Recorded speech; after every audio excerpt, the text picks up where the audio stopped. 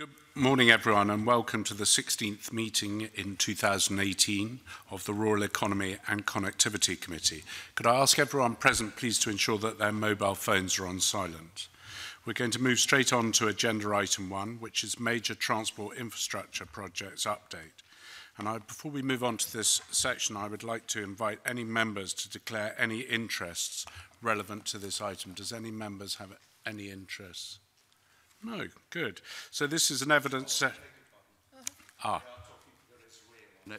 just do my usual and say I'm the Honorary President of the Scottish Association for Public Transport and Honorary Vice President of Rail Future UK. Indeed, in light of that, I am Honorary Vice President of Friends of the Far North Line.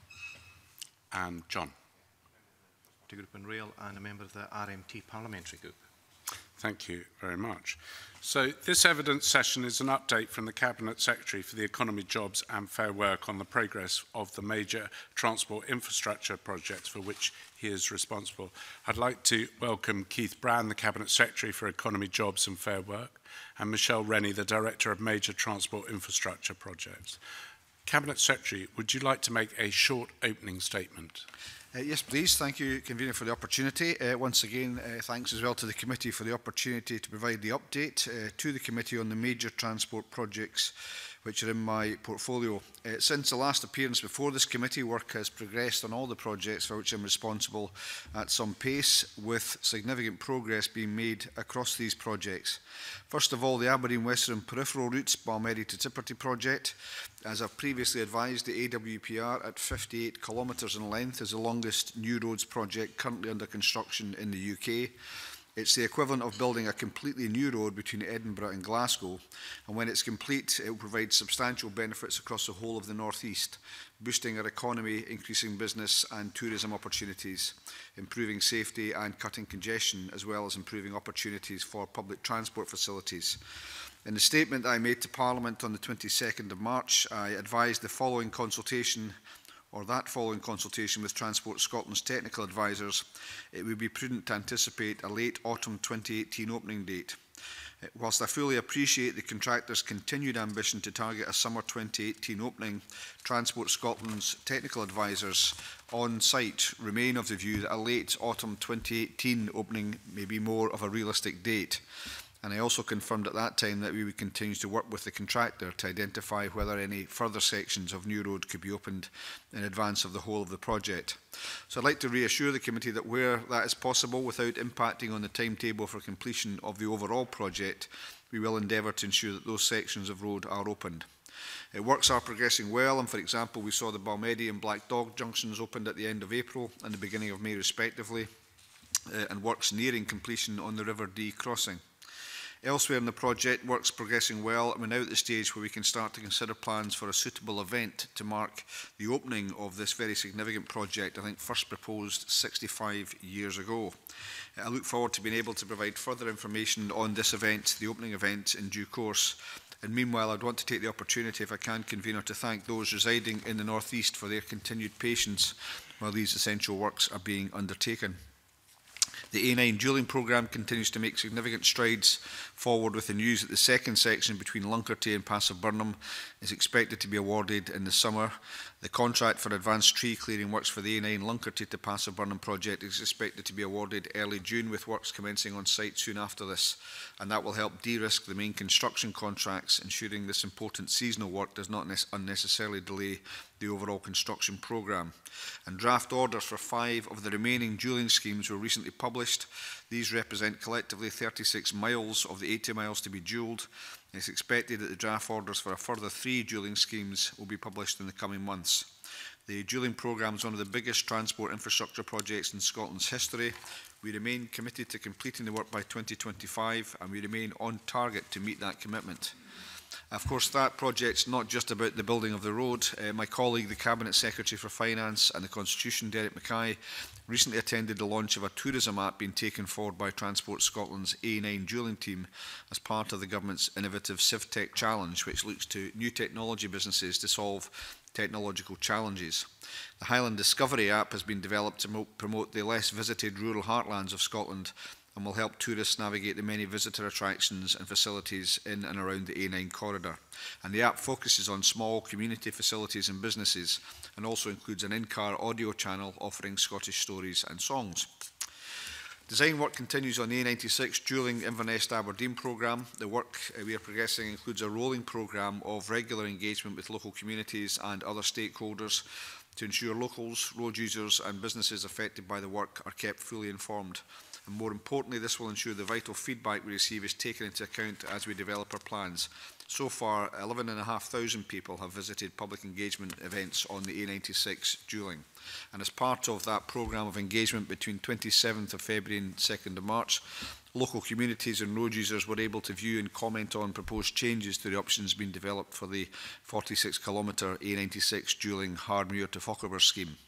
Nearly 1,400 people attended the drop-in sessions over 4 days, and the feedback received was extremely important to the team as they continue the route options assessment process for this section of the A96 dualling. We're currently on target to identify a preferred route option later this year. And building on the early Meet the Team public engagement events held in November 2017 on the 42-kilometre A96 dualling east of Huntly to Aberdeen scheme, which were attended again by over 1,000 people, we expect to present the options under consideration to the local communities later in the year to allow them the opportunity to provide important feedback, which will help shape a preferred option, which we hope to identify in 2019. And along with our commitment to dual the A9 between Perth and Inverness by 2025, dualling the A96 will ensure the road network between all of Scotland's cities is of dual carriageway standard at least by 2030. Since the M8 bundle project fully opened the traffic on the 1st of June, we've seen significant journey time savings across the Central Scotland motorway network. Finishing works are currently ongoing and are expected to be completed in the coming months. And the committee may be aware that part of the Lagan construction group went into administration on Monday the 5th of February.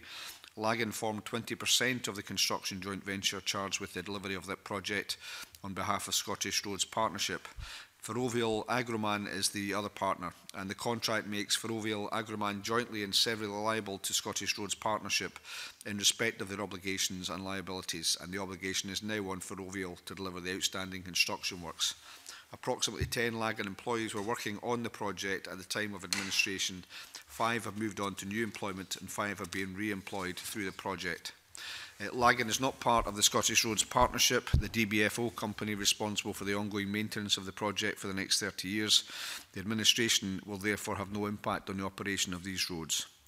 Quickly on Prestwick Airport, since the government purchased the airport in 2013, we've been clear that the airport must operate on a commercial basis at arm's length from both the Scottish Government and ministers. That allows the senior management team at the airport the freedom to pursue the business opportunities that align with the strategic direction of the business. And it's my view that the airport is moving in the right direction. For instance, recent CAA figures show that in 2017, the airport recorded an increase in passenger numbers of over 3% to approximately 696,000 when compared with the equivalent 2016 figures. While that's a relatively modest increase, 3%, it clearly demonstrates a move in the right direction. The airport also recently performed well during the adverse weather. While conditions across the country were certainly challenging, Prestwick has ever remained open and operational throughout the period, and also accepted a number of flight diversions from other airports, which are quite lucrative forms of business. I'm also pleased to hear the committee have taken up the offer I made to visit the airport, and I understand that's been arranged for the 4th of June. I think that will give the members a really good opportunity to tour the airport and to hear firsthand about the improvements that have been made. And finally, just to thank the committee for the opportunity to update you today, and happy to take any questions you may have. Thank you, Cabinet Secretary. The first question is from Peter Chapman. Convener, and good morning, Cabinet Secretary. Good morning, Michelle. Obviously, the biggest project, as you said, the AWPR, very close to my heart. We desperately want to see it in place. It's going to be a huge boost to the economy, as you rightly say.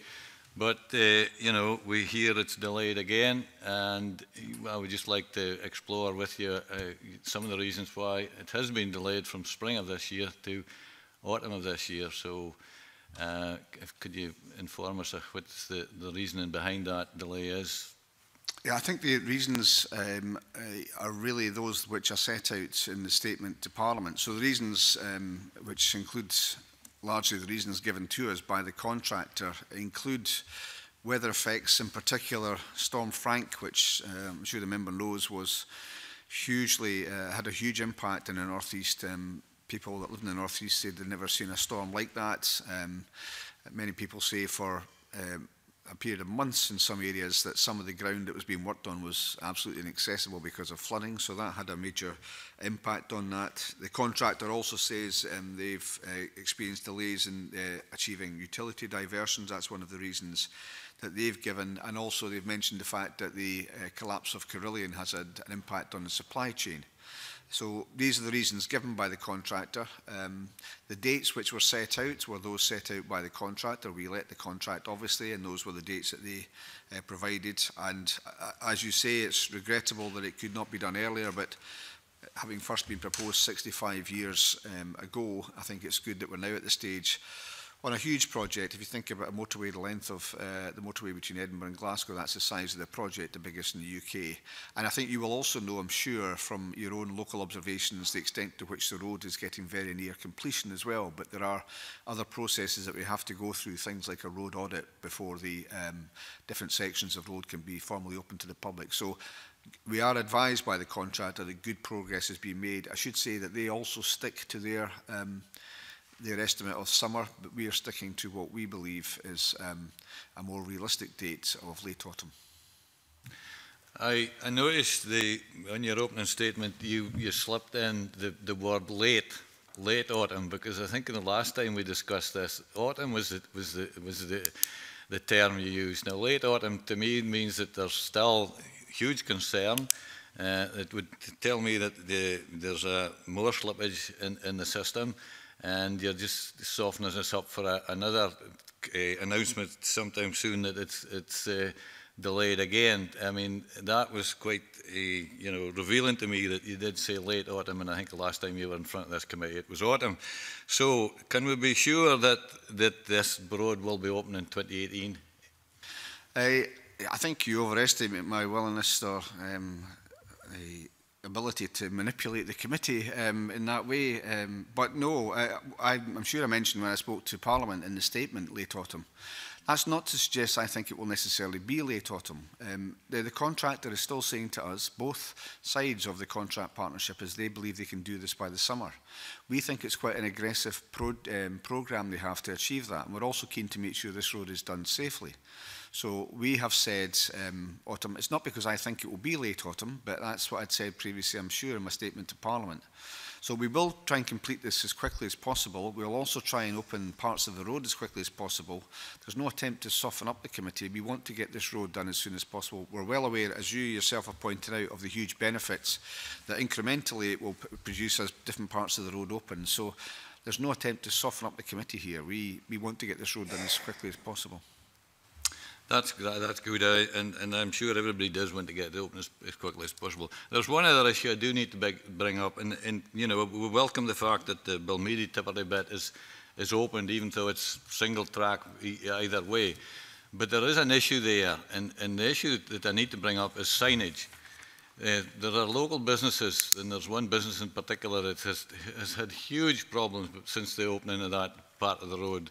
They are almost marooned on the old A90.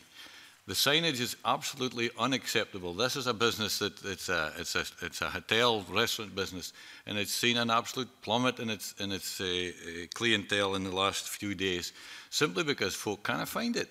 And I went in past it on Monday on my way down here, and I missed the turn off, and it meant a 10-mile detour all the way to Balmeedy and all the way back, and eventually found the way in. And it is hard for somebody that knows the area. Anybody that doesn't know the area. So what's happening is that their business is falling off a cliff, and it's simply down to a lack of suitable signage to allow folk to find the place.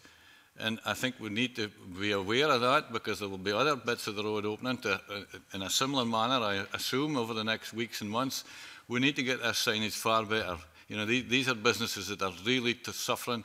Times are tough anyway, and this is making a huge difference. So I implore you to take that on board. I have been speaking to the AGL guys in the last few days. They promised they will improve the signage, but it hasn't happened yet. I'm tempted to say this is more of a constituency question. and therefore it may be something that you want to take up with the Cabinet Secretary afterwards. I'm sure the Cabinet Secretary has taken on board the importance of signage, and maybe just for the record you could acknowledge the fact that signage is important, and then we could perhaps move on to the other questions. Well, I will be very brief, Convener. It is a constituency matter which the member has raised with me. It was looked at last night by not just the contractors but Transport Scotland, and we'll get back to you on their findings in due course. Thank you very much, Cabinet Secretary. The next question is Stuart Stevenson. I've just got a wee sneaky one. The new road will be called the A90. Is that correct? Yes. Yes, right. That's fine. Just, it's something I've not heard before, although maybe I have. One of the issues that has, of course, engaged us that the Cabinet Secretary referred to in opening remarks was the collapse of one of the partners to this project, Carillion.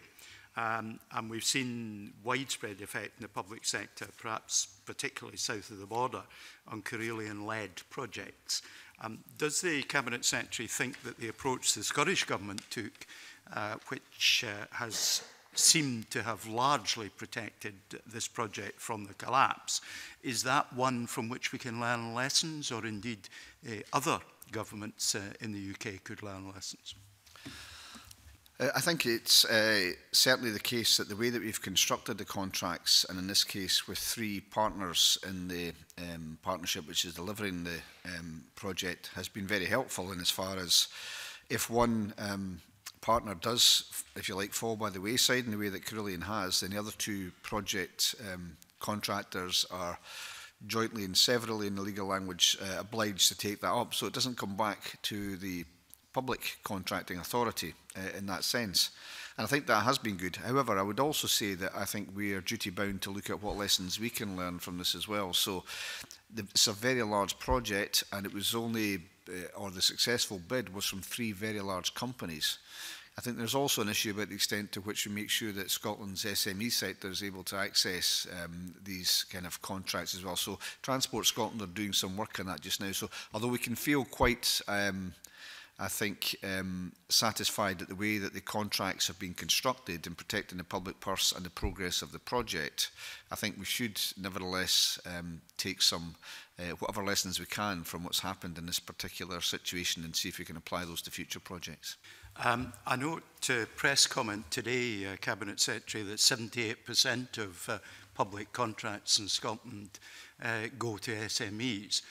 Is there scope for increasing that number, particularly in your area of interest? Although I imagine that most projects will be led by large companies. Well, I think if you think about this particular project, you had a situation where one of the main contractors, Carillion, itself established subsidiary companies, particularly in relation to contract staff and in relation to a transport fleet provision. And I'm not sure that really is in the spirit of SMEs. So I think it's that kind of thing we do want to look at. But you're right to say that the bulk of this work will end up with subcontractors, and the bulk of that will be with SMEs. And I think given that we have 98% of our businesses in Scotland are SMEs, I think we really want to see if we can increase that proportion from the figure that you mentioned. Right, just a slightly different thing, which I think we can probably deal with relatively briefly. I understand that Aberdeenshire Council is asking the contracting consortium for help to deal with repairs on local roads, because a lot of the traffic that would have been on the A90 has gone up really quite local roads. Is the government involved in that discussion at all? And are we in a position to make any comment on what we think the expected outcome might be? The government's involved to the extent that we occasionally get correspondence about it, but I think, as the question suggests, that really is a relationship between the contractor and the local roads authority, and there are often private agreements that are reached between the two. So no, the government doesn't have a direct input to that, and we know that there is discussion between both local authorities and the contractors in relation to local roads, but that is a matter for the 2 parties concerned and not for the government. Thank you. Jamie, you've got a brief question. Thank you, Convener, and good morning, Cabinet Secretary. Good morning, Michelle. In a debate in the Chamber a few months ago around future technology on travelling on roads, I think it was the Transport Minister admitted that for example, the M8, M73, M74 hadn't been particularly future-proofed in that respect. Whilst it was very fit for purpose for current car usage, there hadn't really been thought given to things like dynamic lane or speed management, electric charging points, or lane usage for autonomous vehicles, for example. In terms of the AWPR project or any other large road infrastructure projects that the Cabinet Secretary is looking after, how much future-proofing has gone into these large investment projects to ensure that they are fit for purpose in light of tomorrow's potential technology? I think that's probably something that would be good to hear from Michelle from, but I would say that in each of these projects, whether it was the M8 bundle, if you think about the actual layout or geography of that road, or if you think about the A9 or the AWPR, these all involve expansions in capacity and the footprint of the road. So by definition, they're more flexible in order to take forward future developments. But some of these projects were quite a number of years old in the design, if you like, and they should be as adaptable as possible. I think they will be because they are, as I say, represent expansions. If you have, for example, on the A9, a dual carriageway as opposed to single carriageway, then it's more able to take adaptations to it to accommodate some of the things that you've mentioned. And of course, it's our ambition for the A9 to be the kind of electric avenue that will be able to have charging points along its length. But I don't know if Michelle wants to come back in on that. Yeah, as the Cabinet Secretary said, significant work is underway on the A9 to look at the provision of charging points and the like. Across all of our schemes, we include provision for an intelligent transport system to be able to give immediate online real-time driver information to drivers as they're on the network. And the likes of the Forth River Crossing makes provision for a managed motorway where we can control the amount of traffic, the volume of traffic going on and off that section of the network. So all of that helps to alleviate congestion, improves journey time reliability and the like. Going forward, we will continue to look at what adaptations that we can make to our future schemes. However, as members will appreciate, the preparation and the statutory processes for these schemes take some years. Technology is currently moving at a pace, but nothing has been arrived at as a conclusive measure for the use of autonomous vehicles or the use of new technology. So we are continuing to work with partners right across the world to look at where that might end up, but we don't want to prejudge the outcome of that work. Just before we leave the AWPR, Cabinet Secretary, you mentioned there were problems with utility diversions. I think that was in November last year. Could you just explain what the issues were there? I mean, I'm assuming the utilities have been there for some time and the planning for their removal should have been undertaken at the beginning. I just don't understand why it would be a delay. No, I didn't mention that we had problems with utility diversions. What I was saying was that the contractor, in saying why they've delayed, has mentioned utility diversions. And you're right, Convener, what we did, and I would say at that time, unusually, at the start of that project, I gathered together all the utility providers in a meeting in Aberdeen and said to them we wanted to make sure there was no question of any delays. If you remember as well, at that time we were in the teeth of the Edinburgh tram situation, and that had by far been the biggest issue there. People didn't know what they were going to find when they dug up the roads of Edinburgh. So I got the utility companies together to say we have to make sure this is done as quickly as possible. We had a whole day event on it in Aberdeen, which at that time was quite unusual. However, the contractors believe they've had issues in terms of utility diversion, so we're investigating that currently. Indicate which utility it was? I think the one that sticks out in my mind, I don't think it is just one, but the one that sticks out in my mind would have been the one, the oil pipeline was a big issue for them, and getting the permission from the utility provider in that case was an issue. And we, once they mentioned that to us, and it's their responsibility to get those utility diversions, I did intervene on their behalf with the provider to try and ask for things to be hurried up in relation to that. I think I reported that previously to the committee, in fact. I would have to refer back to the record. I just think it's interesting you say that you tried to head it off at the pass and it had failed. But, I mean, these things happen. I think the next question is on a new subject, and that's Colin. And good morning to the panel. Can I turn to the issue of Prestwick Airport, which you touched on in your opening comments, Cabinet Secretary. Can you provide the committee with an update on the current level of Scottish Government financial support for the airport, including the total loans to date, expected loans for future financial years, and when you anticipate the airport will break even and begin to pay those loans back? I think we've said since the very start, at that time we enjoyed a relative consensus in the Parliament on the Government's move to take ownership of the airport, although we don't have that consensus any longer, I don't think. We did mention it was going to be a long-term recovery for the airport, and the reason for that was, of course, that so little investment had been carried out previously that a great deal of work had to be done to get the airport back into the correct state. So the committee, I think I've reported previously, has the investment in the airport is done on a commercial basis in the form of loan funding, and that attracts a market rate of interest in line with state aid rules. The last financial year we provided loan support of £8 million to the airport. By the end of March this year, we had therefore provided a total, if you roll that together with previous years, of £38.4 million to the airport in loan funding, and the budget for 2018-19 allocates further loan support of up to £7.9 million, meaning there's a potential total loan funding of £46.3 million to the end of March 2019. We've also made clear, I think, in previous statements to the Parliament that further loan funding may be required for Prestwick Airport.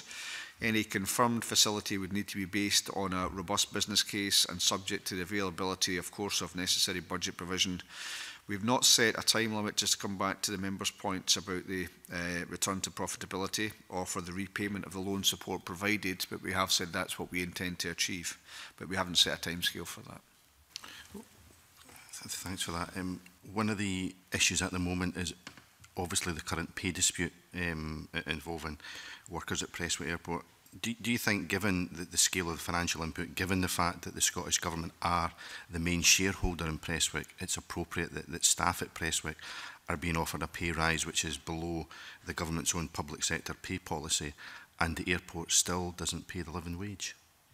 Yeah, I think I won't comment on any particular dispute, but I think when we say the words that the airport operates a commercial remove from the government, there has to be some meaning to that. There has to be the basis on which the airport is able to take those decisions. But the airport, I think as the member implies, also has to be aware of the Scottish Government's position on the living wage. So my understanding is that they currently pay the national living wage, and it's their intention to move to the living wage. And I'm sure the member will be aware that the way that these things are approached by the Living Wage Foundation and by the Poverty Alliance, who carry out much of this work, is that it's not necessarily the case that everybody that they speak to will be paying a living wage at day one, but they will have a plan for moving towards paying a living wage. And that is, as I understand it, the intention of the airport to do that, I think, by 2020. But Cabinet Secretary, the Government are the main shareholder in Prestwick Airport, and this is a government-owned company that doesn't pay the living wage. Surely that's wrong. You mentioned the fact that it's an arm's length company, but you're on public record, rightly in my view, criticising the UK government for failing to intervene on the proposed RBS bank closures. And the point you made in Parliament was that the fact that the UK government were the main shareholder in RBS and they should be intervening. So why aren't the Scottish Government intervening to make sure that staff at Prestwick are being paid the living wage? I think I've explained, Convener, as best I can. I don't know any other ways to state it. It has to operate, it has to do so by state aid rules and the basis on which the airport was bailed out at commercial remove. I think it is a commercial remove from the Scottish Government, but it is the case, as with many other organisations, and the member mentions UK government or other companies which maybe don't pay living wage. In each case, I'd be very pleased if those companies which currently didn't pay the living wage had a plan to get to the stage where they did pay the living wage, as Prestwick does, and I'm pleased that they're doing that.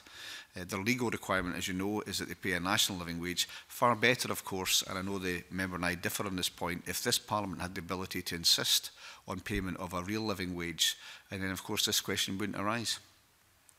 There's a few people wanting to come in, and some people. Richard, you were next, and I'd like to just.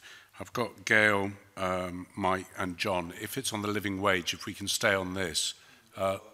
Okay. Well, I'm going to bring John Finney in and then come to you, Richard. You will come. Thank you. John. Thank you. Cabinet Secretary, good morning. Morning, Ms Rennie. Just to pick up on the points raised by my colleague Colin Smith there, and quite unusual to hear you commending the national living wage, which of course is short of the real living wage we would want here. But what I find confusing is you using the term, if I noted you correctly, commercially removed, shortly after detailing the tens of millions of pounds that the Scottish Government's providing. I think there has to be a moral responsibility, as we've raised issues about funding going to companies that have historically blacklisted or don't treat their staff well. Is there an opportunity to revisit this, commercially removed or not, to have a situation where we don't have people who quite legitimately are presumed to be Scottish Government employees not in receipt of the real living wage, Cabinet Secretary? I don't recall commending the national living wage, but I've obviously checked the official report in relation to that. I don't think the national living wage is what people should be paid. I think it should be the real living wage, which is what I said in the response to Mr Smith.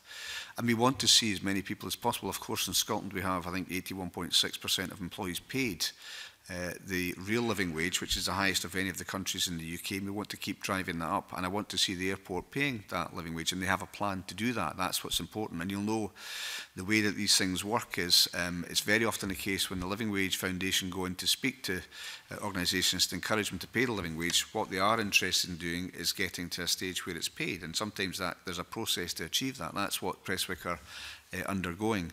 And in relation to the fact that the government has built out the airport, as has been said, yes, we did that because hundreds of people would have lost their jobs. In fact, depending on the assessment that you took, thousands of people would have lost their jobs. So we've done that to save jobs in the first place. But having put the money in, the capital monies that have gone in to try and help turn the airport around, we are at a remove from the commercial decisions which the airport make.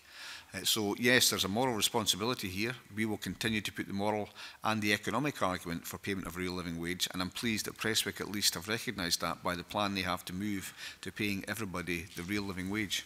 You don't see any leverage connected with the monies that you do put over? Because a lot of people would presume that would be significant leverage. You'll get this, presuming that you meet the legitimate terms and conditions we would expect of Scottish Government employees. I think that, as you say, there is moral and other leverage in terms of the arguments that we're making. We've done that over a period of time with Prestwick. I'd like to think that was part of what helped Prestwick get to the place they are at now, where people will be paid the real living wage. I think it's by 2020 they intend to do it. And I meet with the non-executive members of the board next week, and again I'll put these arguments to them. I think there's not just a moral case, there is a moral case for paying somebody a wage they can live on, but there's also an economic benefit to companies doing that as well. I'm going to move on to Richard. Richard. Yes. You know, I've said in the past, I believe that Prestwick is the jewel in our crown, and basically we should do as much as we can to support it. But I note also from the comments he made earlier, passenger numbers are up 24,008 people on last year, but they've actually fallen 216,331 since 2014. So you've also said that this airport is open in bad weather, it can cope with other things. So what are we doing to, and you're going to meet the board next week, we're going to visit it, I look forward to visiting it the 4th of June, and I'll be pressing these points. What is the board doing to encourage more air freight, more aircraft? It's only been operated by Ryanair, and as I've said before, I was in it one Thursday night at 11 o'clock, and I was the only person of the public in that building on that night before a flight came in.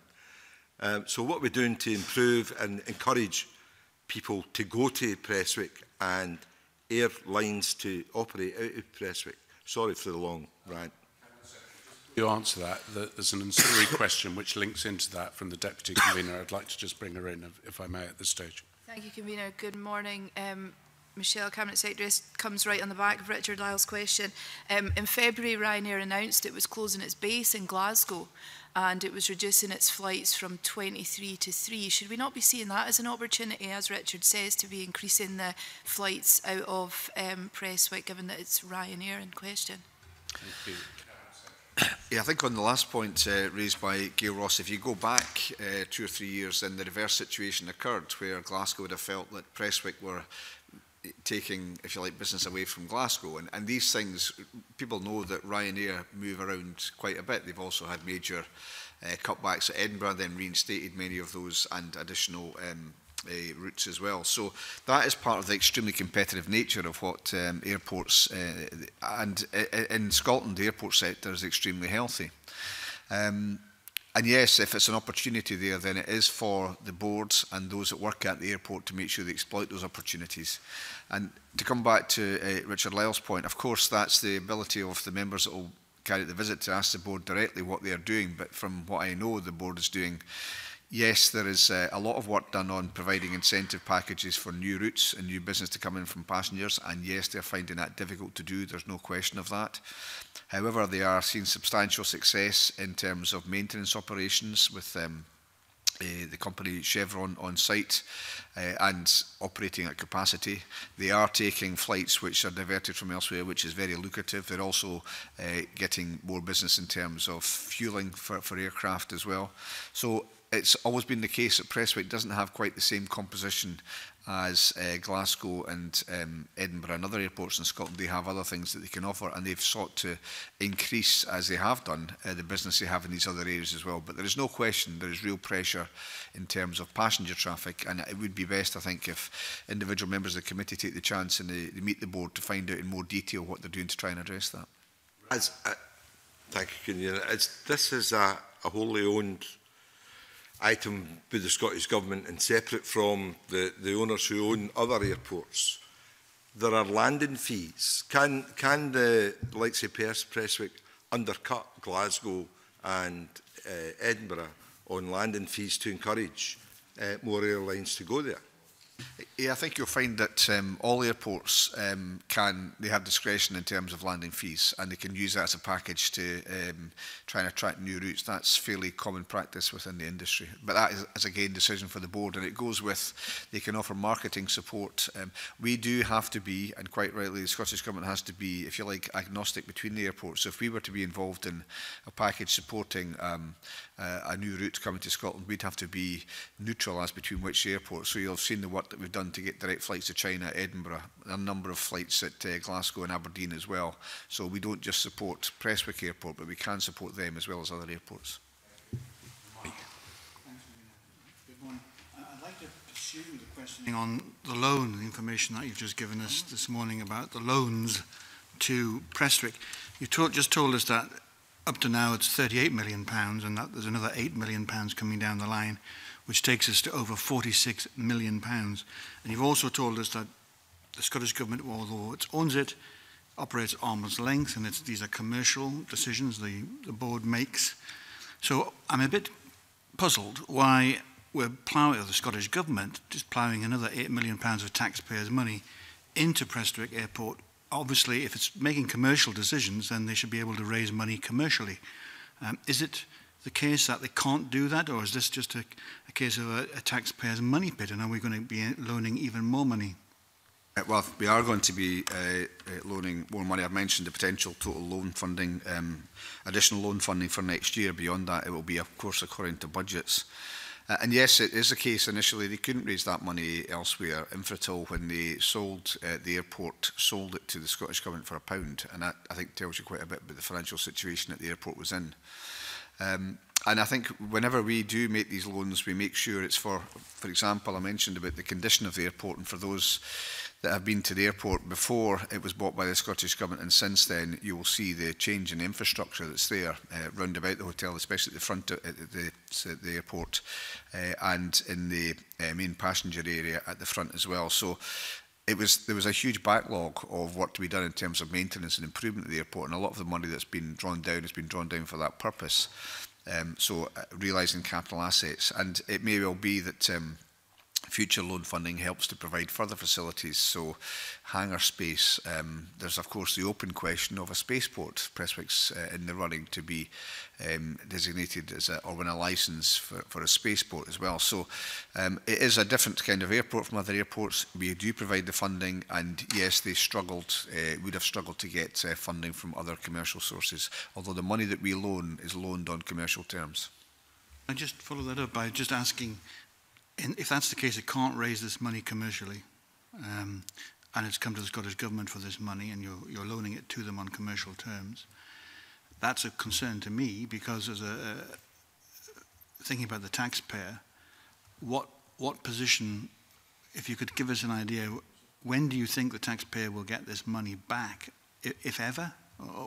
That's my question, really.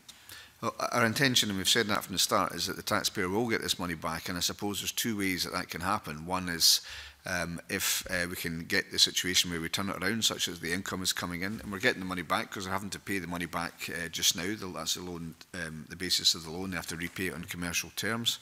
But if they can then get the business through that allows them to pay that over the term of the loan, then we get the money back at that stage, and far more besides, the continuing employment of hundreds of people and hundreds of others that are reliant on the airport for their livelihoods. And the second way, of course, is if it was to be the case that the airport was purchased by somebody else, we would make sure that the taxpayers' interests were looked after in that eventuality as well. Jamie. The Cabinet Secretary said that things are heading in the right direction in your opening statement. But since the government took ownership of the airport in the last 4 years, passenger numbers have fallen, aircraft movement numbers have fallen, and freight volumes have fallen. So the Cabinet Secretary says that more money may be made available if he's happy that there's a successful strategic plan in place. But given the relative lack of success and progress so far, how confident is the Cabinet Secretary that the current structures and strategies in place are heading in the right direction and will actually be able to turn the airport around? Because on the face of it, it doesn't seem to be doing so to date. No, I think that the member rightly points to the fact that if you look at the trajectory once the government had bought the airport, they were losing passenger traffic hand over fist. They were losing routes. They were losing freight traffic, and it's bound to have continued on that trajectory. But what I'm saying is I think we're seeing increases. I've mentioned the increase in passenger traffic.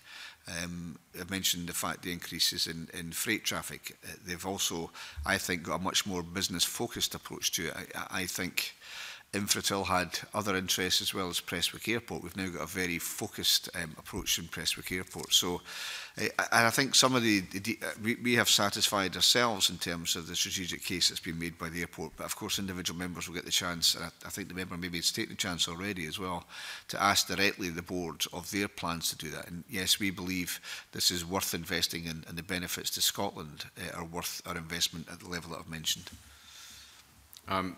That being said, I'm aware that you know, there are commercial opportunities there for the airport to grow, specific around private aviation, which is often purported as to be one of the elements where the airport could see growth. There is a problem there, however, in that the airport is not allowing private operators to come into the airport to run their businesses. A lot of the companies that were there when the state ownership came into place and effectively lost their businesses because of the state aid rules.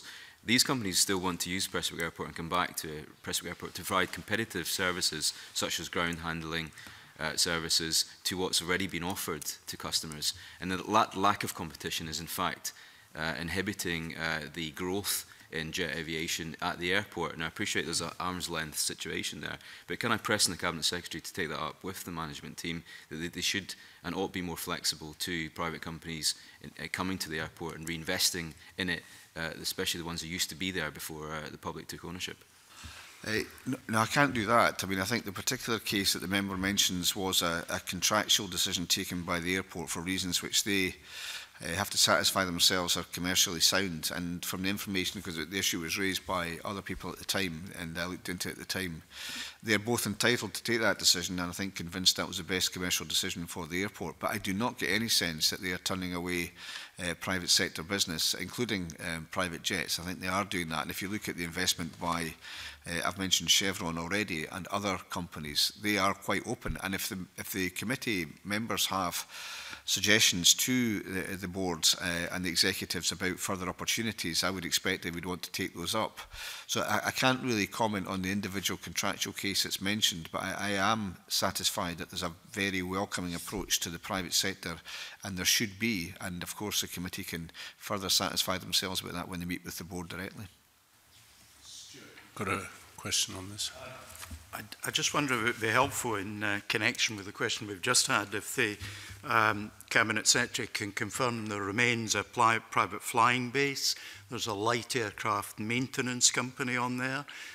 Business aviation aircraft is welcome, and that both Avgas LL100 and Avtour JP4 are available, thus providing all the facilities that private aircraft might require at an airport. I'd forgotten about AVJ2P4, but yes, I mean, these things are here. And I think I mentioned earlier on that these are, especially in terms of refuelling, these are very lucrative activities for the airport. As it is, if a plane is diverted from another airport because of weather reasons to Prestwick, that's lucrative business for the airport. They're very well aware of that. I did have a suggestion before we took over that they might want to, brand themselves as something of a resilience airport for that very purpose. That also would require capital investment. And there are other things which the airport does, which the committee members can ask about when they meet with them directly, which are probably not best for the public domain, about the different facilities at the airport.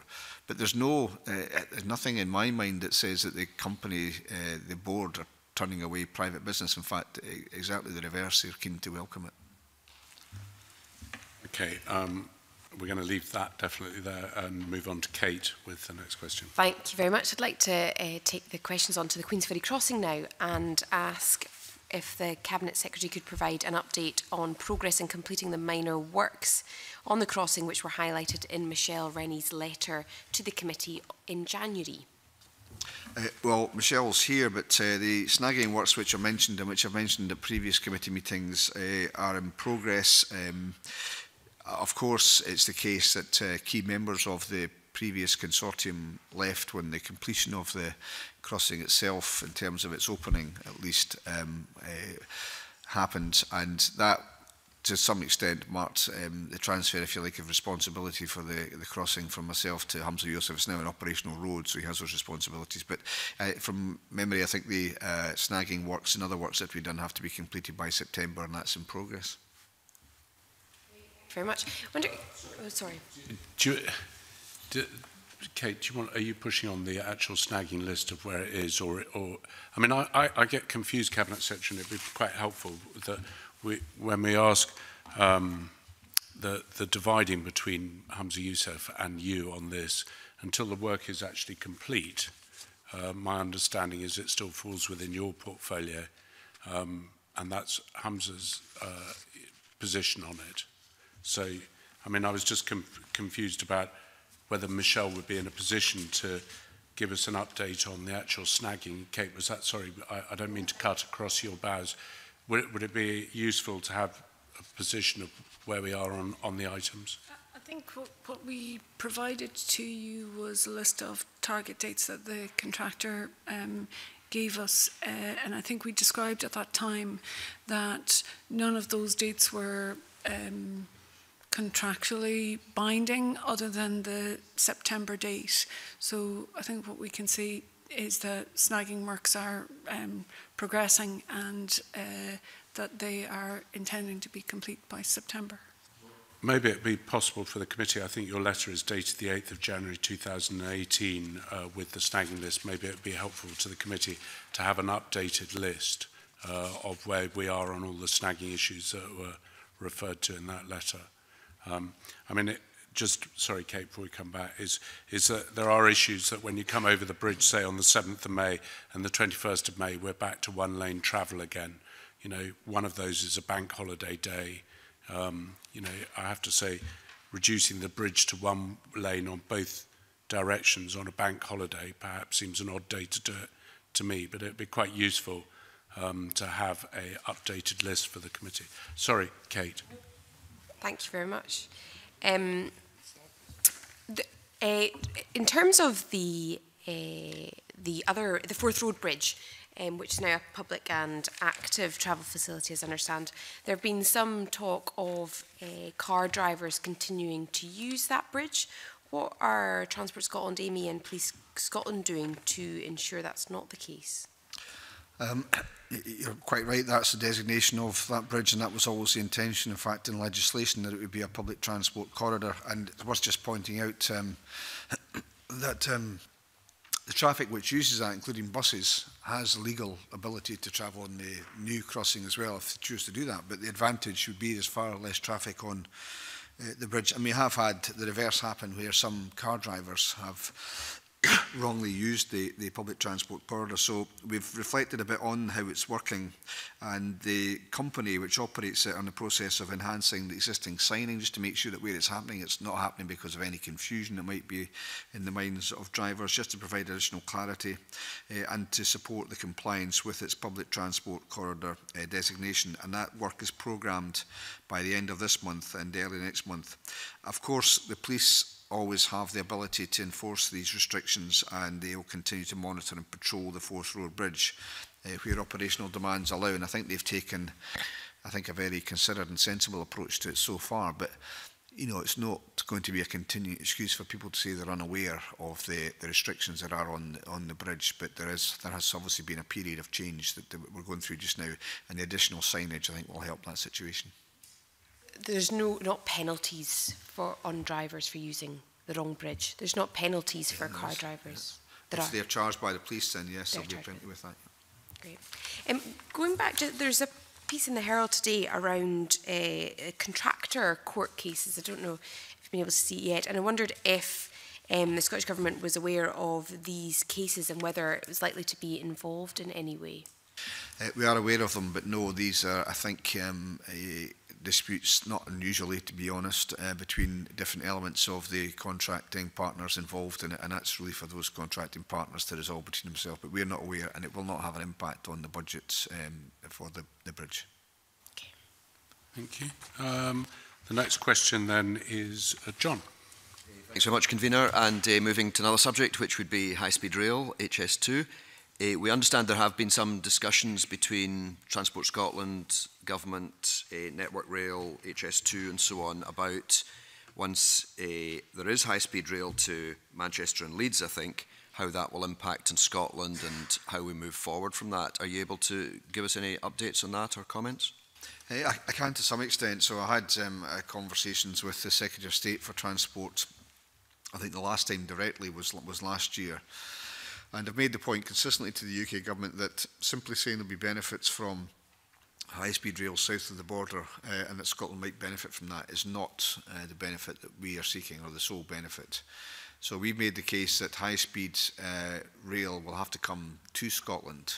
And if you think of either the East Coast or the West Coast Main Line in particular, on which around £9 billion was spent just a few years ago to upgrade it, now substantially at capacity, if you improve high-speed rail to the Midlands and don't improve it beyond that, you're still going to have those choke points. And the only way we can see to resolve that, and the work has been done jointly with ourselves and the UK Government, is to, if at least, introduce elements of high-speed rail north of the border.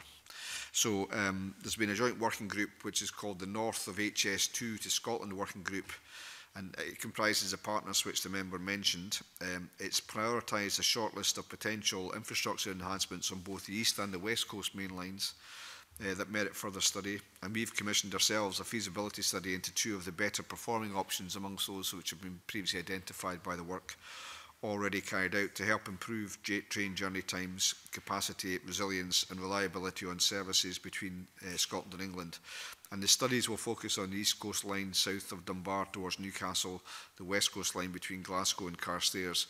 And our arguments to the UK Government are underpinned by the UK Government's own commitment. I think it was Patrick McLaughlin, as Transport Secretary, spoke to his party conference and said it would be a 3-hour, they're committed to a 3-hour journey time between Edinburgh, Glasgow and London. Now you cannot achieve that in our view, and that's not challenged without elements of high-speed rail in Scotland. So we're using that as a basis for our discussions with the UK Government.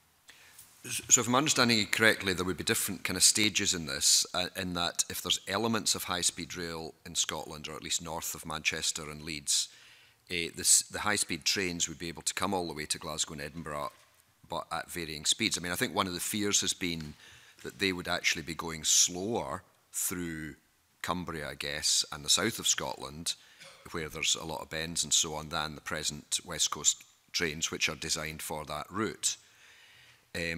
So have I got a correct understanding that that is the interim solution, but in the longer term, we do want full, proper high-speed rail all the way to Scotland?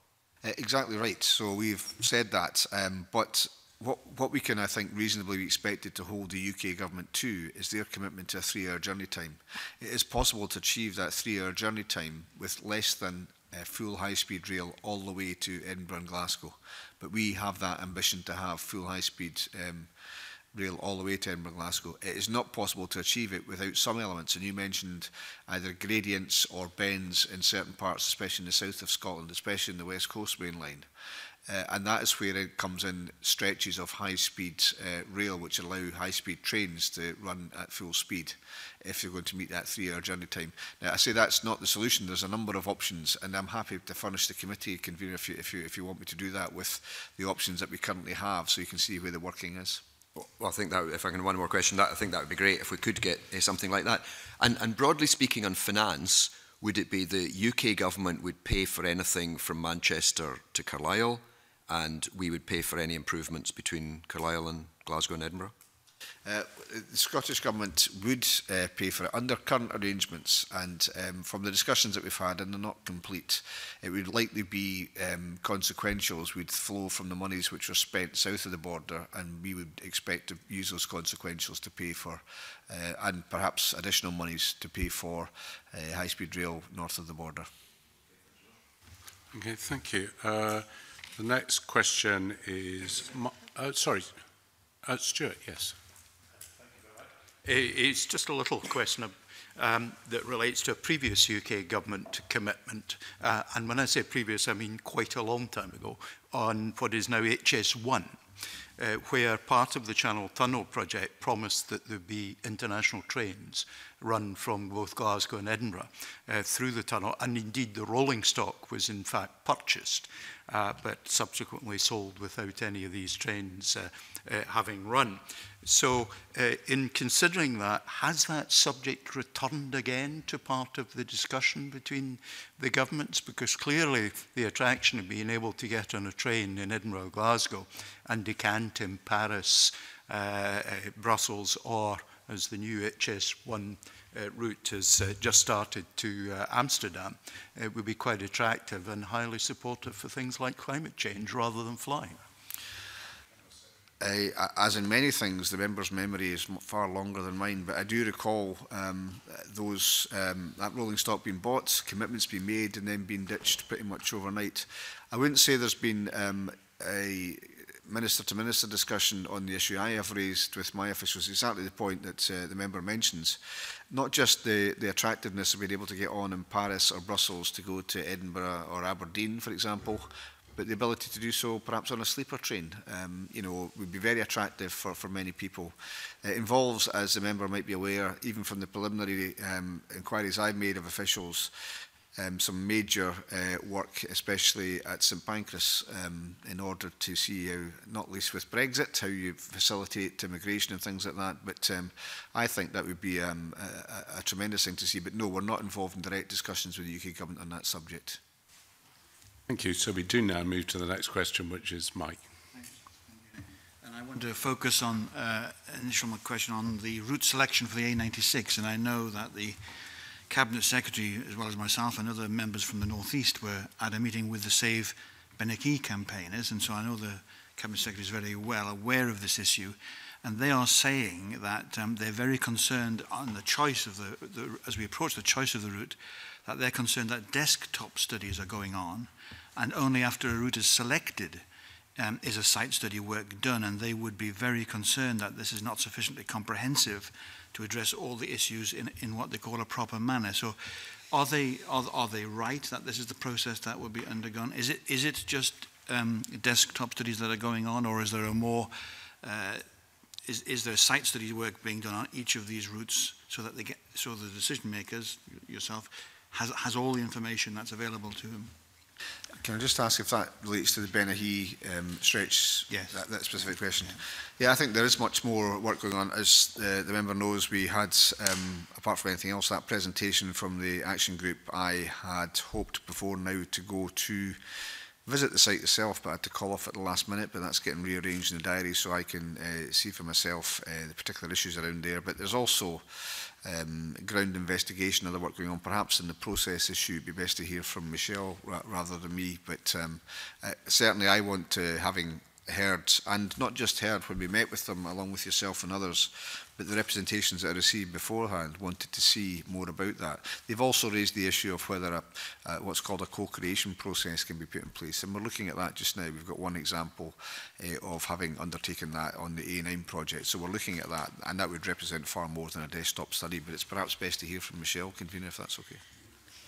So there's a variety of different work happening right across the A96 development.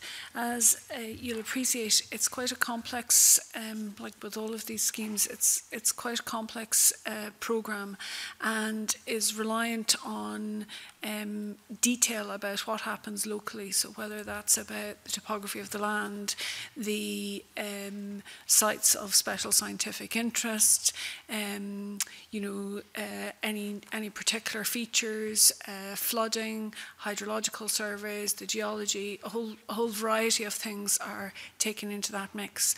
So whilst a desktop study might not appear on the face of it to be sufficiently detailed to somebody who's not familiar with that kind of work, actually a phenomenal amount of information can be gained as a consequence of a desktop study. And that's not to say that the people who are involved in that work are not familiar with the landscape that they're dealing with, not familiar with the issues that that landscape involves.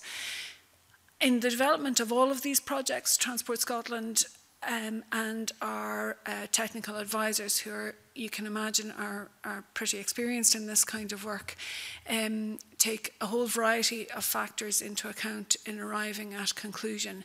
And the process that we follow is the process that is outlined in the design manual for roads and bridges. So it's a best practice, if you like, in terms of the development of road schemes. And we follow that across all of our projects. If I could just follow Michelle's reply. I mean, I'm surprised, I mean, as a layperson involved with this, that on all the projects that, because you're quite rightly taking a long time to decide on the most, or to recommend to the Minister the most appropriate route. But it is surprising to the campaigners and people who are involved with this, who want to protect the iconic Benahee, that it is being done by a desktop study, and that is this, you're saying that's the standard practice that you always undertake when you're developing. It's just a surprising, that it is just surprising to me that that when you're making the final recommendation to the Minister, that the teams haven't actually been out on the routes themselves. The teams have been out on the routes. So what do you mean by a desktop study then? Well, you know, I suppose that's what we call it. We produce reports on the basis of all the information that's available to us. And not only do we do that, we have a significant amount of engagement with local communities. And as you'll have heard in the Cabinet Secretary's speech, that involves actually speaking to thousands of people right across these routes. So, you know, I suppose maybe the term desktop study is misleading, because it suggests that something is happening in isolation in a darkened room almost, and that's not what's happening. There's a lot of engagement, there's a lot of knowledge gained about the area, but a lot, you know, some of that information is gained through reference to, you know, details that are already there. Thank you very much, Connie. That's exactly what I wanted. It's just, I think the term, as you've just expressed, might give a wrong impression to lay folk. So my final question in this area is both on the A9 and the A96. Are there any current known issues which could lead to delays in either of these projects? I think the Cabinet Secretary was saying that everything seems to be on track in your opening statement. Yeah, I think there's the biggest uncertainty is always the issue of public inquiries, and if you have quite a number of those, and that can start to extend the timelines. But the way that we've approached it, I think, and just to go back to the last point, I'd mentioned in my opening statement, we'd had over 1,000 in one case and over 1,400 in another case on the A96 in terms of public engagement. Part of the benefit of that is obviating in a way the need for public inquiries if the people consulted feel they're happy with what's proposed. So if the extent to which we can minimise that, of course it's a part of the democratic process and we always observe that, but if we can put enough information out there that it doesn't result in a public inquiry, that helps. But that probably is always the biggest risk to public infrastructure projects, public inquiries. If you think back to the Bewley-Denny power line, that was the longest public inquiry in Scottish history. It lasted over a year. But we don't expect that, based on our current projections, to affect the 2025 or 2030 opening dates. Thank you. Thank you. I'm going to go to Kate, and then John, and then Peter. So Kate first. On the A9, you mentioned the earlier in answer to Jamie Green around the electric vehicle charging points.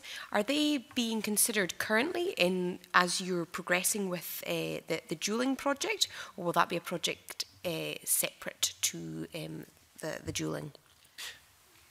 I can say I'd called it the Electric Avenue. That shows my age. That was an old song by somebody called Eddie Grant. It was the Electric Highway, I think, we were talking about. And both things are being, Michelle can come in about the work that's currently be done on that, but both things are being considered together. And just incidentally, on the A9, we're also looking to try and capture the active travel route which is there, which has not been well maintained in previous years, to make sure that's part of the future contract so that it is well maintained. But I don't know if you want to say more. That's right. The two things are being progressed in parallel. People presumably off the A9 and into some of those smaller villages that you mentioned down that highway. Depending on where the charging points are, yeah. Okay. And one last supplement. Have you noticed any increase in traffic on the A82 with the dualling works going on the A9? I'm afraid I'm not able to give you that information at the moment, but I'm quite happy something you could supply? To supply you with something afterwards. Yeah. John. Thank you very much, Convener. Cabinet Secretary, I think at a previous committee meeting I raised the issue of the co-creative process with you, and indeed I think I've written and been grateful for the positive response I received. It's not necessarily reflected by, as I understand, the approach taken by Transport Scotland officials, who seem considerably less enthusiastic about that level of public engagement. Is it something that you would be, because I know in response to Mr Rumbles you suggested that might be an option for the stretch of road there. Of course, the frustration a lot of people have is that, notwithstanding their engagement, this is going to happen. Something's going to happen anyway. So, your officials, should they be picking up more positively on this? Well, to be fair, it was the officials that proposed this in the first place. That's where the suggestion came from Transport Scotland. And the instance in which it's being used currently is the first time, so we are trying to learn lessons from that. And I think it's true to say some things have taken longer to put in place than we expected, and we're quite keen not to undermine the target dates that we have for these projects. But I would also say the instance where it's been done already is a part of the A9 which has, and this applies, I suppose, to some measure in nearly all of the A9, but around Dunkeld, that area, the conflicts in terms of railways, in terms of communities, their use of roads, on and off roads which are there, small villages and settlements next to it. It's a very complicated series of challenges that we have, and I think that's why it's well suited to a co-creative process, so that people feel there's going to be some tough decisions at the end of it, but they feel they've had their say and they've maybe changed the decisions based on what's come out through that. So I think we are to some extent feeling our way through this process, and that seems to me to be the place where it's most appropriate, where you have a number of large conflicts. I'm not sure that's the case across the A96 in different areas. It may be, and I have said, and I've said to Transport Scotland, they should maintain an open mind, but I have to say it was Transport Scotland that came up with this idea in the first place. But we do have to keep an eye on how long the process takes and try to make it as quickly as possible if we can do that. It's not about whether you have a co-creative process or not so much. If we need to have one, we need to have one. It's more about the timing of the co-creative process and where you can best use that kind of a process. And as Mr Brown says, it's particularly useful we think, in the scenario we have on the A9 at the moment, although we still have to learn the lessons from that process. Where we're at a much earlier stage of project development, the advice that we're receiving is that it probably wouldn't be as useful at that point, because actually we still have to go through the process that we're going through just now in order to arrive at a preferred route option. If I may, it wasn't my intention to come in on this issue, but since the Cabinet Secretary offered that as an option to Mr Rumbles, I'm just concerned that what we are is there's a potential for tokenism here, and what we're saying is there's the possibility of this more in-depth system of engagement, but we'll decide when it's appropriate.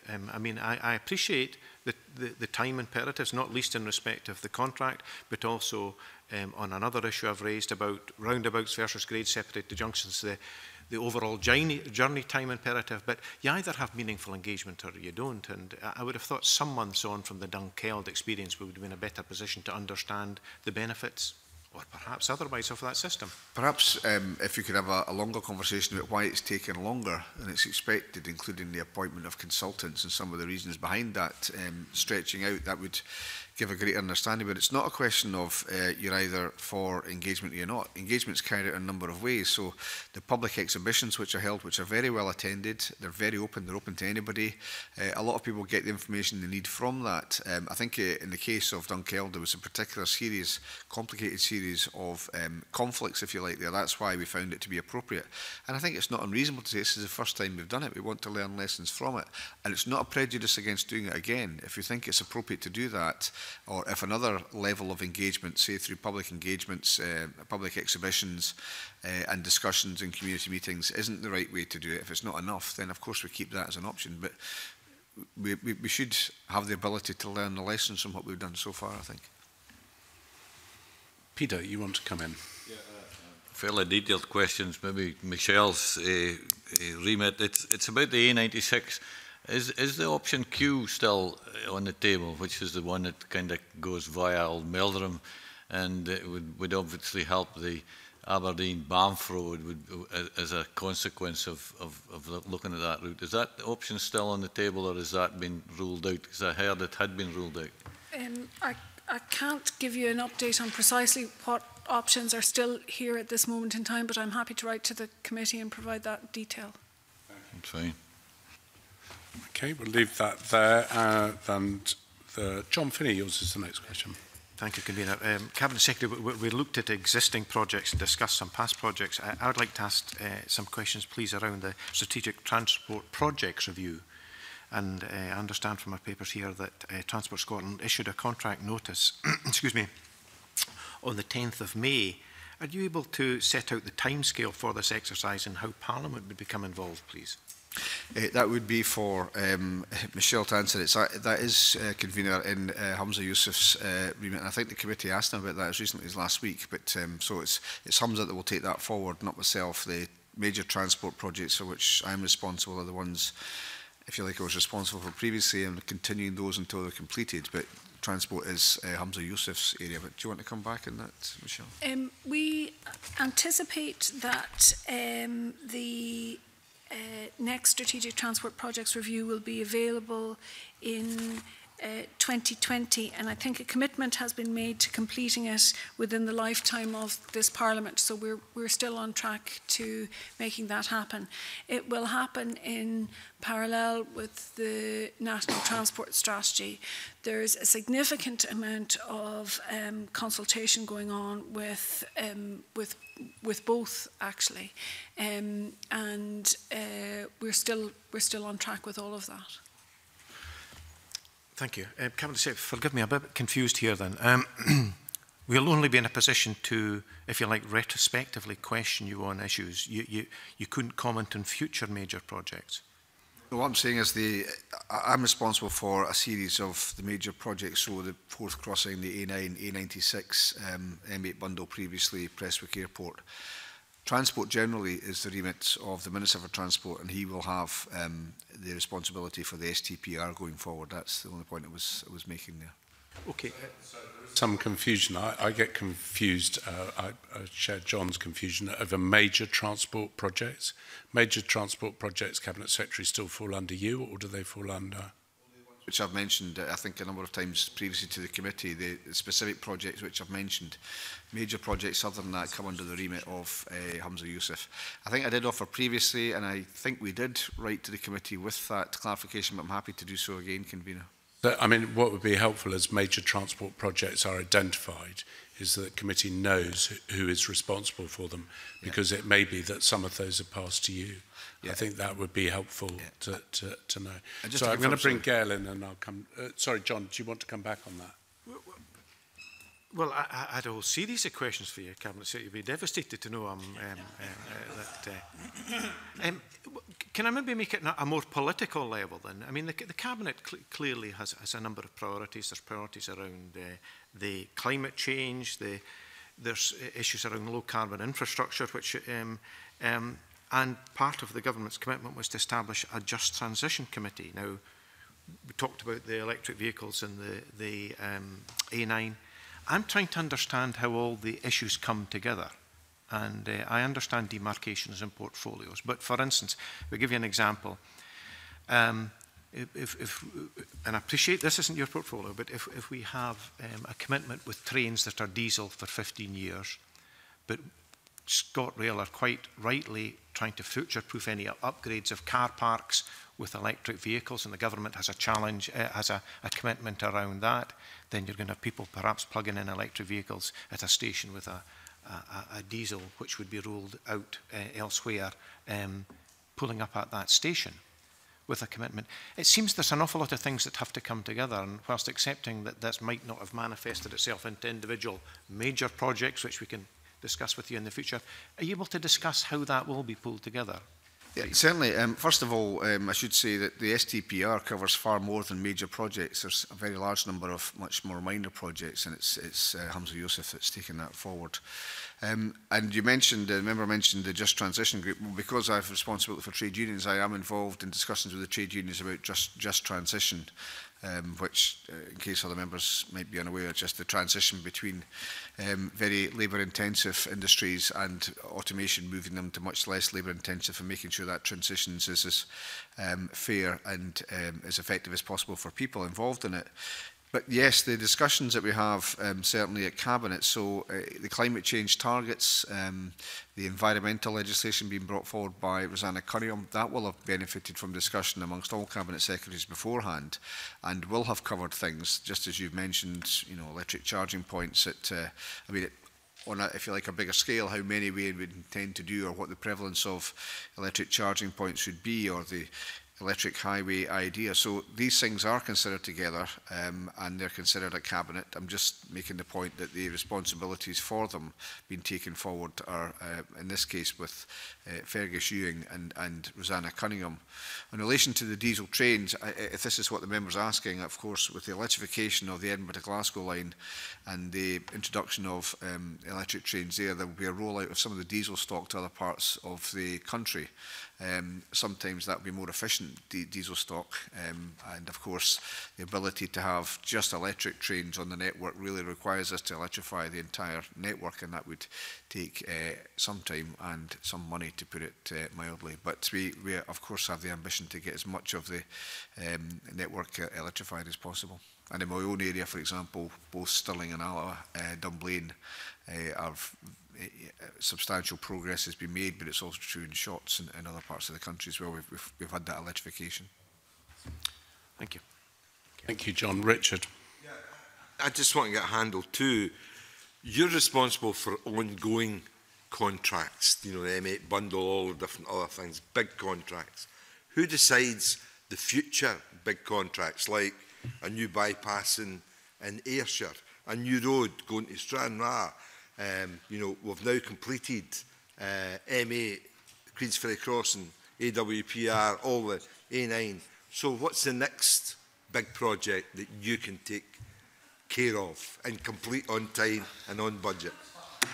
Who decides? The First Minister decides. So the large-scale transport projects, with the exception of the ones which I've mentioned, which I've answered questions on previously to this committee a number of times, are the responsibility for Hamza Yousaf as the Transport Minister and Fergus Ewing at Cabinet level. So the projects which I'm responsible for are the ones, by and large, I think because the First Minister saw I had been involved with them for a number of years beforehand and seeing those through to completion. You mentioned the M8 bundle, the A9, the A96, the Queensferry Crossing, Prestwick Airport, because I've been involved in that previously. So those are the projects for which I'm responsible. New projects and the contracts which go along with them. That's right. Thank you.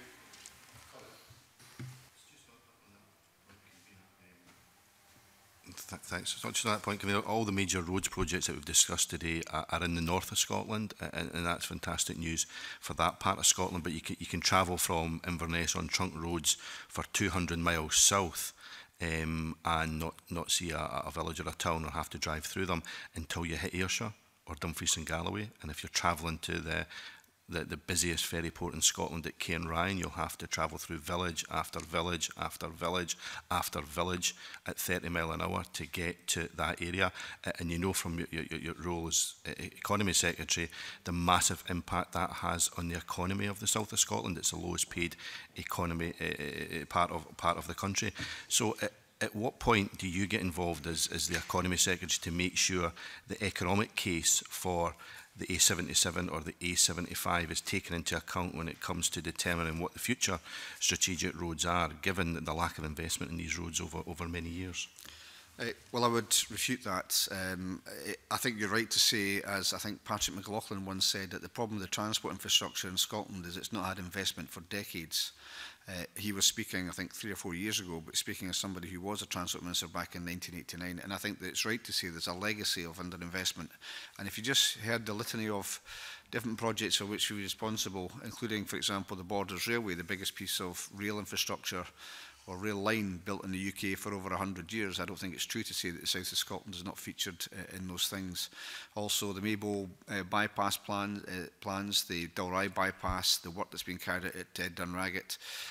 So there has been work that's carried out, but the future projects will be those taken forward by the Transport Minister. But of course, in terms of the economic impact, there's a much wider discussion. So the South of Scotland Enterprise Partnership and what will become the South of Scotland Agency will be involved in that.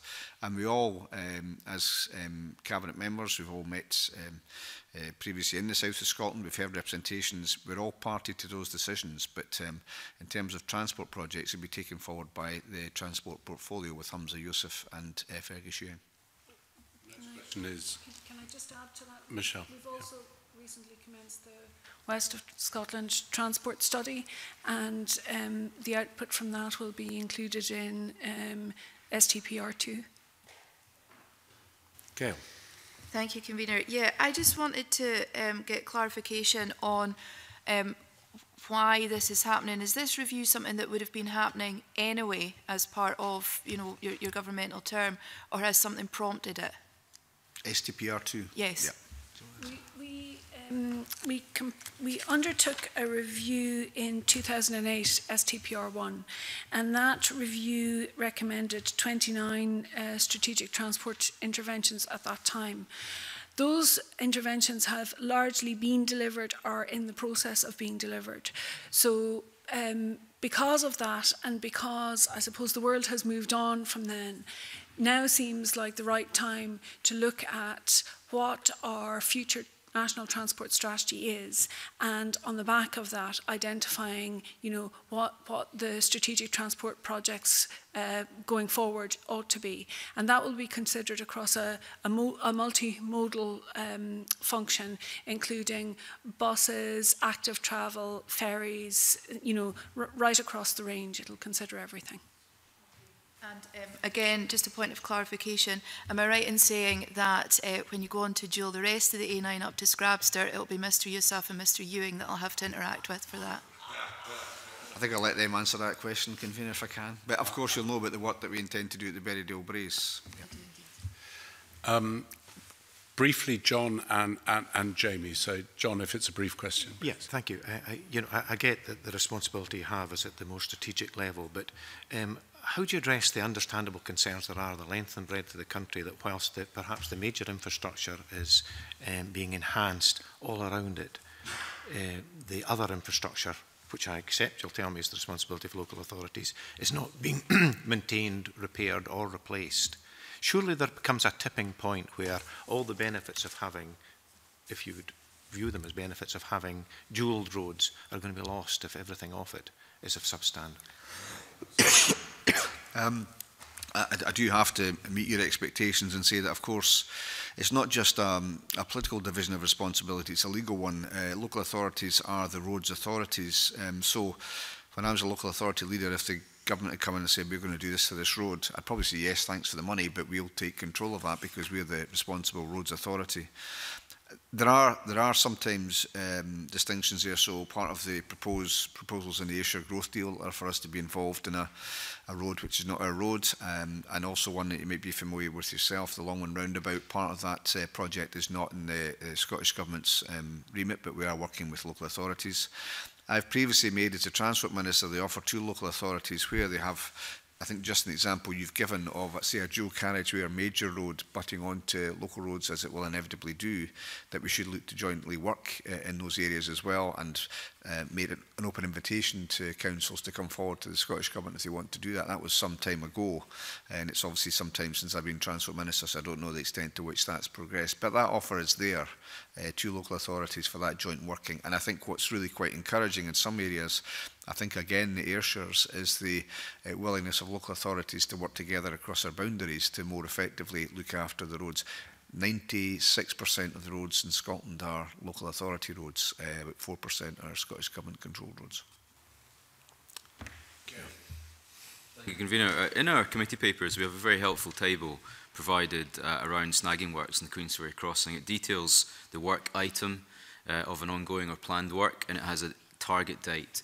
We appreciate it's perhaps an estimated date. I put in a freedom of information request for the same piece of information for the M8, M73, M74. I was helpfully given half the table and a list of works, but my request for target dates was met with the response that the Scottish Government did not have the information that I requested, and therefore they refused my request under FOI. Could you explain why you have it for the Queensferry crossing but not the other piece of infrastructure project? And would you consider producing a list of target dates for the snagging works on that piece of road? I think it's best if I let Michelle answer that. I suppose to put it most simply, the two projects are let on quite different forms of contract, and there are different requirements in each form of contract. We can only give you information that we hold. The contractor on the M8 has told us that he intends to complete the works, any outstanding works this summer, but he hasn't given us a detailed breakdown of how he intends to complete those works. I'm going to relent, Stuart. I may regret it, I hope not. Stuart, a short question from you. It is short. I just wondered if, in project management terms, it would be normal for the government to have access to the work breakdown structure that is an integral and very detailed part of the project management system. We tend to have access to I suppose what you would call a strategic programme on these major projects, where there are effectively fairly minor works. It would be less likely for us to have that information, and actually the contractor needs the flexibility to be able to move his resources around the site as weather conditions and resource allows. I just come back, if I can just say to the previous discussion that we've had at this committee about the nature of contracts and the extent to which you want to be prescriptive. You can be endlessly prescriptive, and you can also work to absolutely minimise risk, but you'll see the cost of projects starting to go up, and perhaps the willingness of contractors to come forward to bid for them reduce as well. So we do have to try to strike a balance. Always willing to look at how we do that, but we do have to give contractors, we found that the balance that we have just now of giving them that discretion is very important. Queensferry Crossing was funded in a very different way, of course, with direct government funding. And finally to say we can't release information that we don't have, obviously. Cabinet Secretary, thank you. That neatly leads on to the question that I have regarding your experience of major contracts that you've mentioned already today. I mean, a lot of these contracts are overseen by partnership or joint ventures, which then rely on subcontractors, in many cases small SME businesses.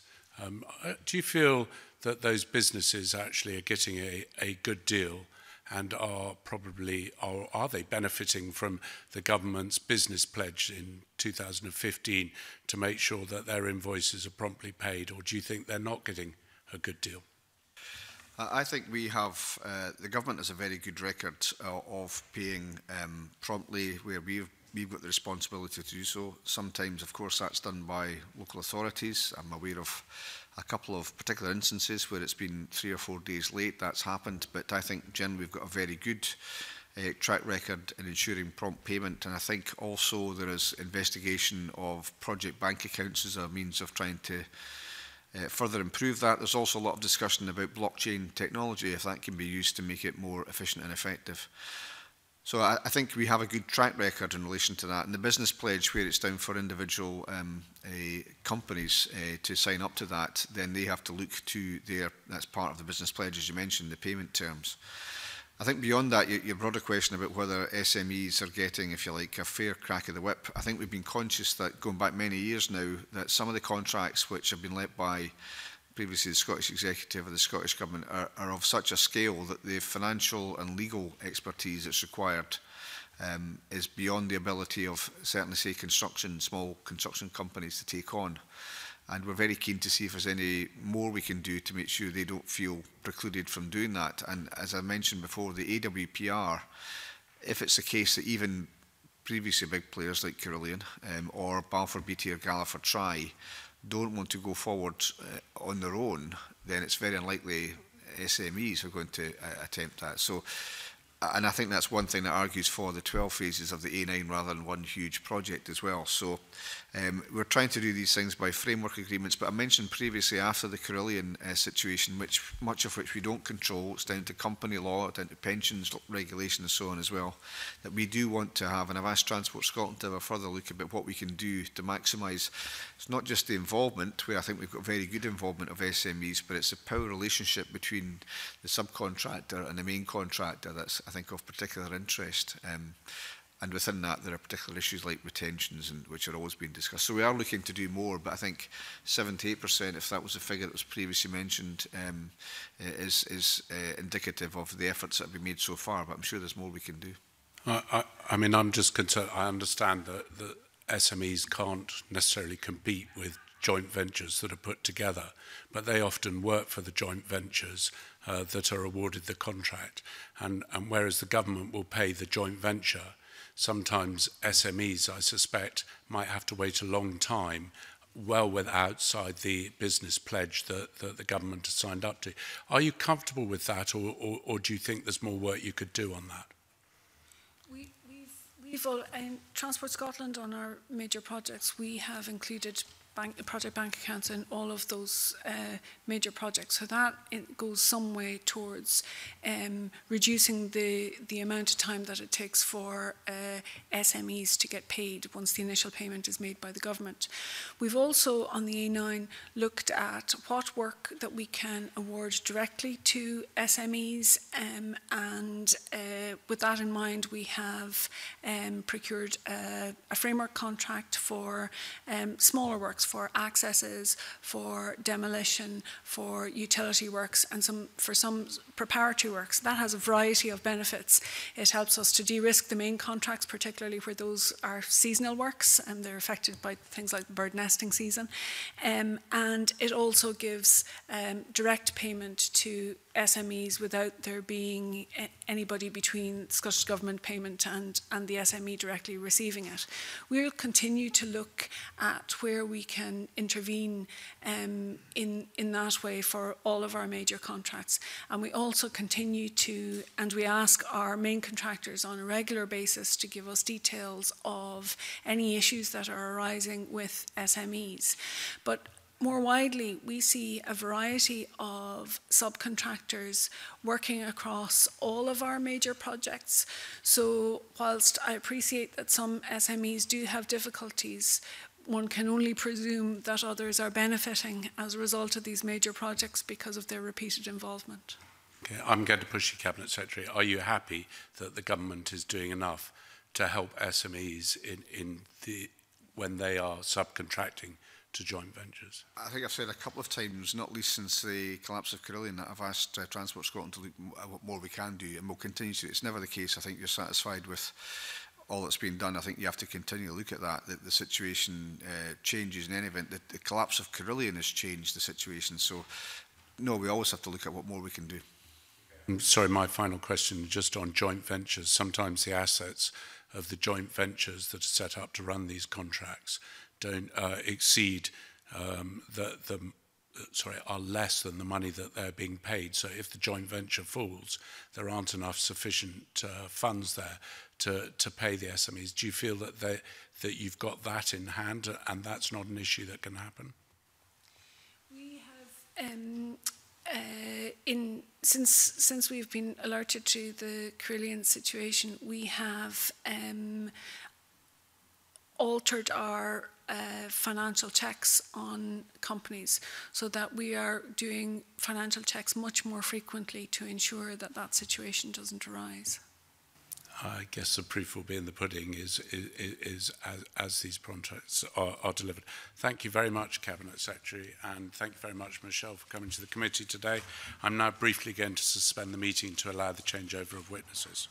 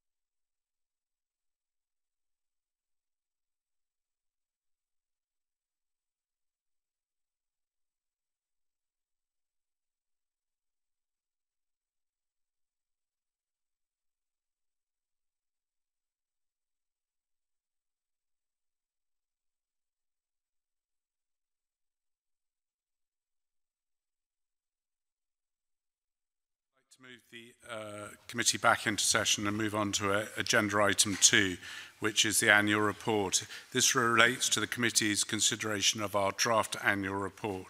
The report covers the work of the committee during the parliamentary year between the 12th of May 2017 and the 11th of May 2018. Now, I would like to invite any comments anyone has. Mike, you want to go? Thanks, Convener. And it's quite good that we're discussing our draft report in public session, because we normally discuss draft reports in private session. And so the public get an idea of what we're talking about when we do look at draft reports. So, if I can start on page 3, when we talk about meetings. And in it, it says in the second sentence, in general, items taken in private were to consider the committee's work programme, approach papers and draft reports. I'm just wondering whether we could be more specific rather than say in general, because in fact, as far as I'm aware, we only take items in private, which are the committee's work programme, approach papers and draft reports. So just remove the first 2 words of that sentence. Yes, I mean, I think we've had informal meetings, so I think, but yes, I think that's right, yeah. Yeah, sorry, I'm going to go through your mics and then I'm going to come to you, if I may, John. Yeah, Mike, do you have any other? No, that's fine. Okay, John. Thank you, Convener, and thanks, as ever, to our valued staff for their work in this. It was just simply in relation to the heading, Convener, implications for Scotland of the UK leaving the European Union, and my well-documented frustrations about our inability to hear from the UK government on that. I think just as it's there, and I'm sure members will have a diplomatic form of wording, but I think we should say that we remain hopeful of hearing from the UK government or something of that nature. I think it would be appropriate to ask committees to draft something to reflect the requests we've made for meetings, yes. Thank you. Stuart. Paragraph 31 on page 10. In the light of the evidence we've just heard, in the last line, Cabinet, this is in relation to the AWPR, we should add the word late before autumn 2016. Yep. That's my first point. Second point. There's some dispute about that, because the Cabinet Secretary said he said this in, but the question was that he actually didn't say it late when he made his statement on the 22nd of March. He said it today. Yeah, I think we need to, but there's 2 things. First of all, we need to look at the actual wording that he used in the previous report, and anything that was said today is out with the reporting period. So, well, if I may, Convener, what the Cabinet Minister Secretary said was that he had said in his statement to Parliament late, rather than his saying it. I'm not in a position, because I've not explored the official report. I'm only making the point that's what he said today. We'll check with the clerk the official report and reflect what it says in the official report. I don't want to make a big issue of it. Thank you. But let me move on, if I may, to paragraph 49. I just think the grammar slightly, a further session on public transport representatives. I think it probably means a public session with public transport representatives. Is that correct? I'm getting nodding heads there. And I go to paragraph 50, which is under the heading Equalities. Committee mainstreamed equalities issues throughout its work in the parliamentary year. That's correct. I'm not sure that the for example is appropriate at the beginning of the next session, because I don't think that was about mainstreaming. That was a very specifically focused thing on equalities rather than about mainstreaming. But, you know, I'm open to others' views on that subject. We'll look at the wording for that. Yeah, that'd be fine. Oh, sorry, I've missed one. Paragraph 41. The committee subsequently took from, and then it doesn't say, I think it means took evidence from.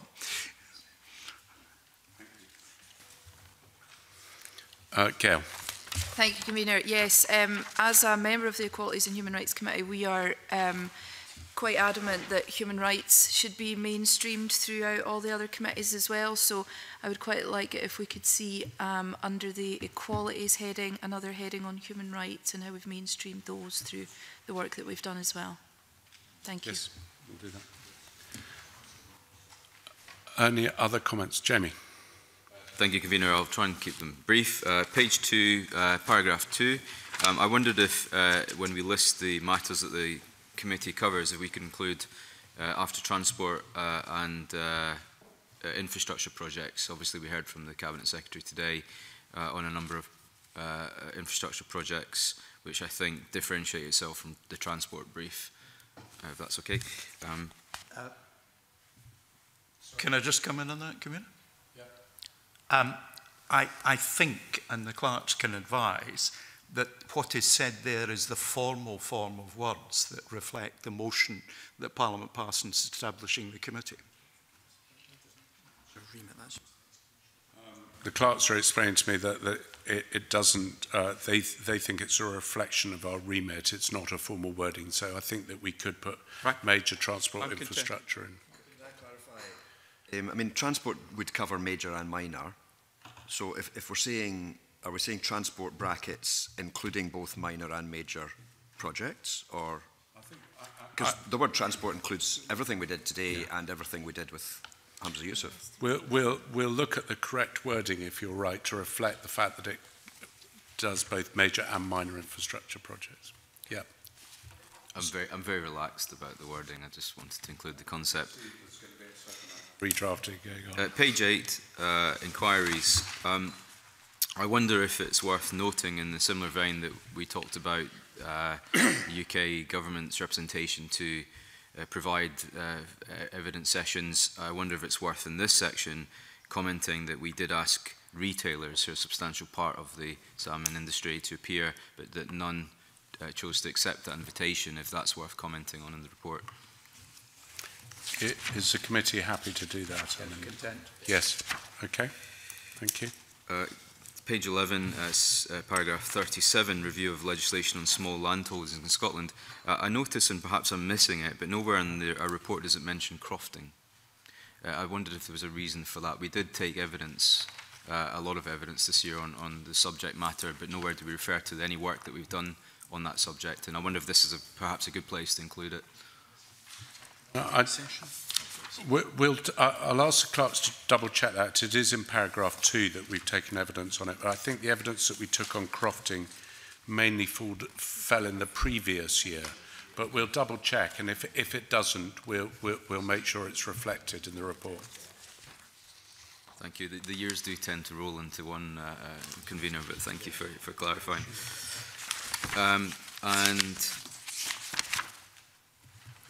A minor one on page 14, paragraph 49 on engagement innovation. I think this was around one of our live streaming sessions, which was very useful.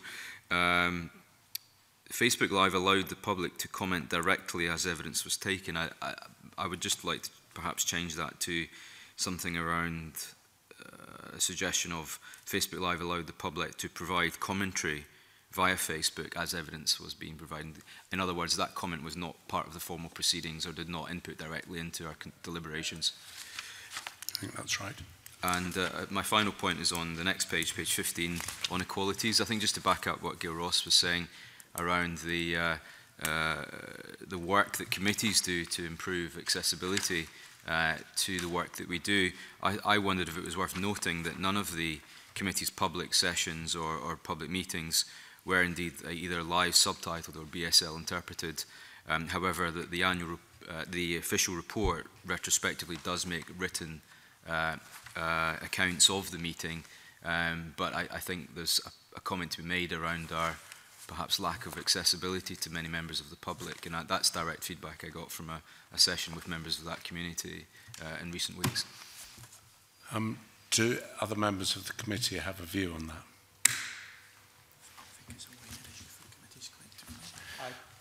I would probably like to know more, Convener, because I think the point Jamie makes sounds a perfectly valid one. But I think the point being made is that there is the official printed report, but of course that's not accessible to everyone, and there is subtitling. And I would want to kind of know where are the gaps, because doing it in real time would be a very, very substantial commitment that might not be proportionate. And I'd like to understand what the real need is. John, sorry. Yes, I mean, I agree with the point that Jamie's making, and I think Stuart's reiterated that maybe that's something we should consider. Whether we put that in the annual report, I don't know, because if we start putting in everything in the annual report that we didn't do, it could become quite lengthy. Can I make a suggestion to the committee? I think that it's a valid point that Jamie raises, and it's something that would be appropriately raised at the conveners group meeting when we discuss it across all the committees in the Parliament, to try and find out if there's a way to resolve that. So I think rather than actually put it in this report, if the committee would be happy that I raise it with the other conveners in the Parliament at the next appropriate meeting. Is everyone happy with that? Thank you. Are there any other comments? Usually when, and I'm saying this for people watching this, usually when the committee considers a report, we go through it on a page-by-page, line-by-line basis. My question really is that you have made observations on it, and one or two members of the committee have made comments, other comments, which we will include in the report. Is the committee happy, subject to the changes that have been raised today, that I, once those changes have been made, put the report out in the committee's name? Okay, that's agreed. Thank you. The final item, therefore, on the agenda is agenda item 3, which is subordinate legislation to do with plant health export. Just for completeness, I would like to make a declaration before we consider this that I am a member of a farming partnership, but I do not export plants or seed to my knowledge. So I'm just making that observation. Peter. On that subject, I will follow your lead, convener, and say that I am also a partner in a farming business, but I likewise don't get involved in export and seeds in any way. Okay. So this is consideration of agenda, the item 3, which is one negative instrument concerning the export of plants. No motions to annul have been received in relation to this instrument. Is the committee agreed that it does not wish to make any recommendation in relation to this instrument? That is agreed, and that therefore concludes today's committee business, and I now close the meeting. Thank you.